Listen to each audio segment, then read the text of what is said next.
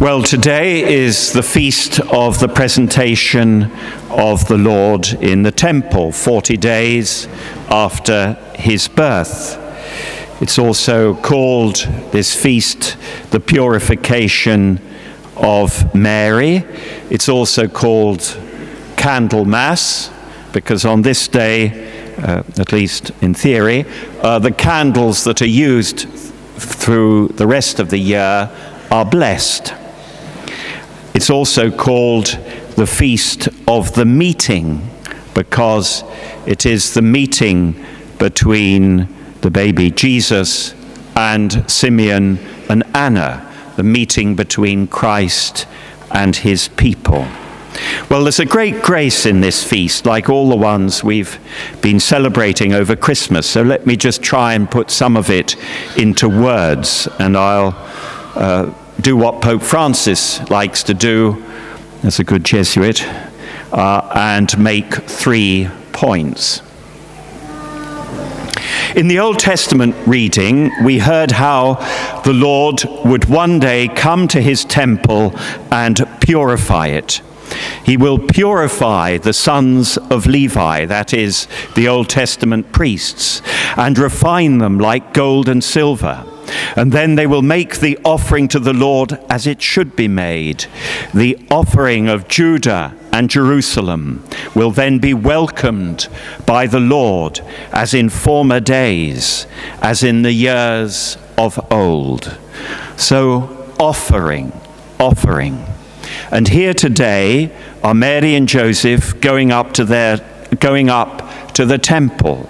Here they are with a pair of turtle doves to offer. Here they are with Jesus to offer. Here is Mary offering her newborn son to God the Father, her life, her love, her first child, her only child, this child of mysterious grace. She offers him to God. And she lets the old man Simeon take him in his arms. And she hears Simeon revealing the child's destiny, falling and rising, contradiction and acceptance. And the sword is to go through her own heart. And she takes all this in, and she wonders about it. And then she and Joseph go home to Nazareth and their daily life, and the child, her child, grows up before her eyes. Offering.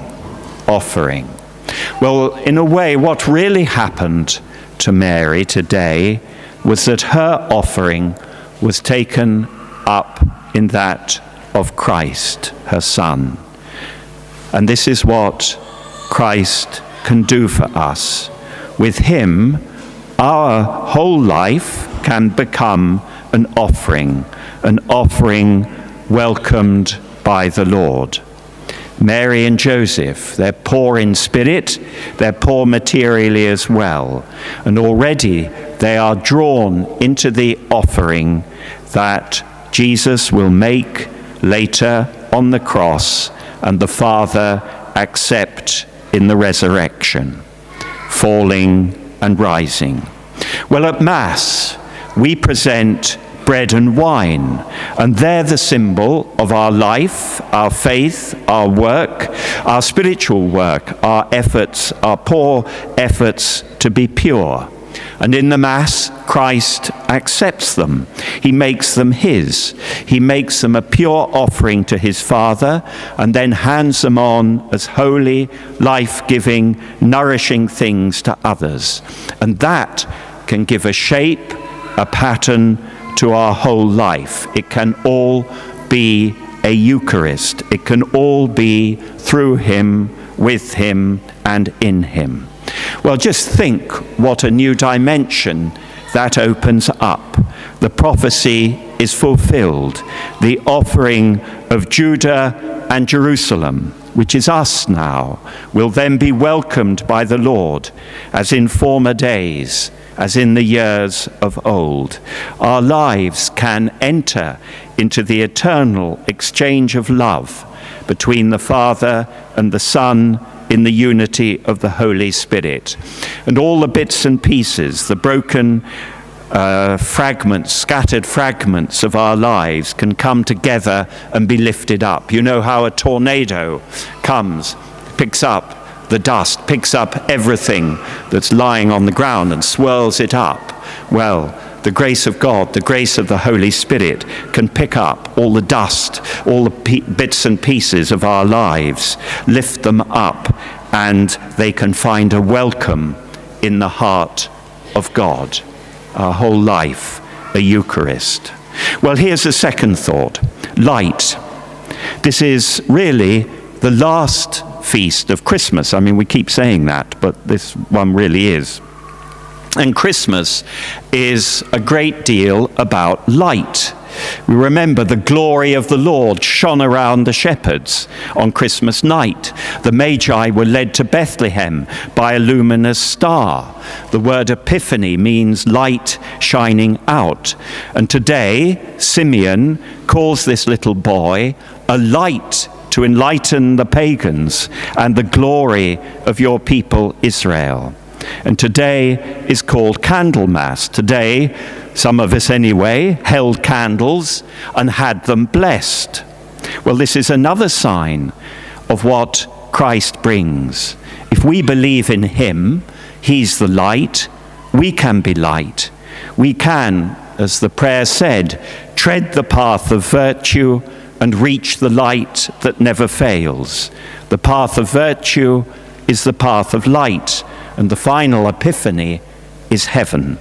So today is reassuring, because however in the dark we may feel, however much dark is whirling around in the world, a light has been lit.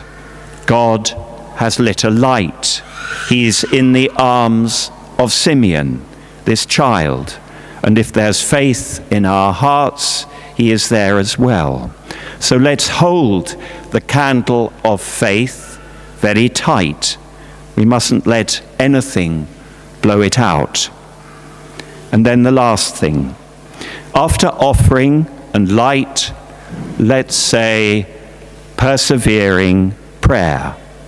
After Mary and Joseph, after Jesus, come Simeon and Anna, old, pious, Spirit-filled people. At Christmas, shepherds saw Jesus, men working a night shift. At the Epiphany, wise men saw him. Well, they were the scientists and philosophers of their time.